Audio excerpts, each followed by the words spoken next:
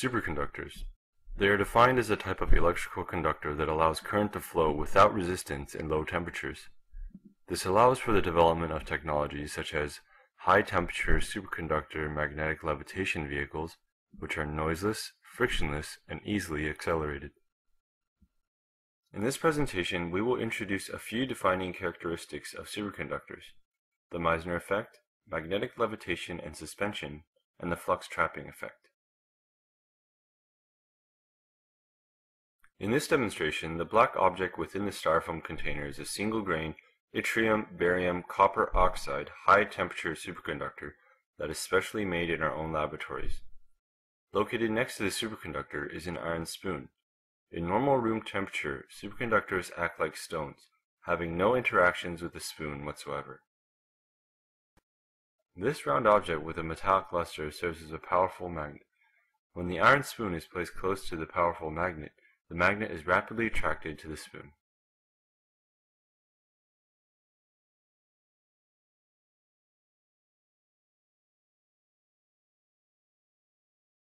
The smoking liquid that is being poured out on the superconductor is liquid nitrogen. Its temperature is 196 degrees below Celsius or 77 degrees Kelvin. The liquid near the superconductor undergoes intense boiling due to the heat that the liquid nitrogen absorbs from the superconductor. The liquid nitrogen becomes nitrogen gas, and the temperature of the superconductor drops gradually. When the boiling ceases, it indicates that the superconductor and the liquid nitrogen are in thermal equilibrium. This indicates that the temperature has cooled below the superconducting critical temperature, or 91 degrees Kelvin for the yttrium barium copper oxide compound, and has established superconducting properties. In the process of cooling, the superconductor was not placed near a magnet.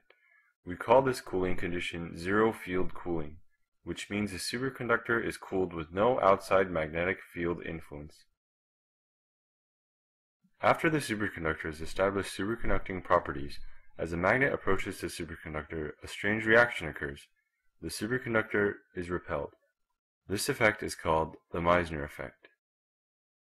Now we fix the bottom superconductor in place by pushing the magnet towards the superconductor. The magnetic fields from the magnet will pass through the superconductor, resulting in the so-called flux trapping effect. Now the superconductor and the magnet not only repel each other, but also attract. This combination of repulsive and attractive forces allows the magnet to stably float above the superconductor. This is known as magnetic levitation.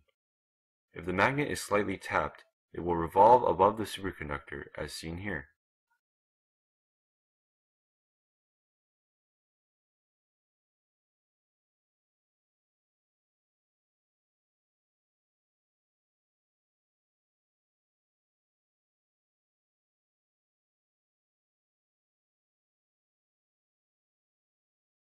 When we pick up the magnet, the superconductor will leave the container and be stably suspended beneath the magnet. This is called magnetic suspension. Both magnetic levitation and magnetic suspension are caused by the flux trapping effect.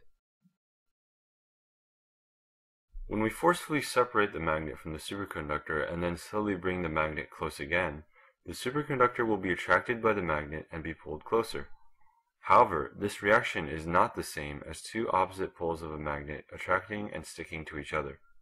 The superconductor and the magnet both attract and repel each other, maintaining a fixed distance in between.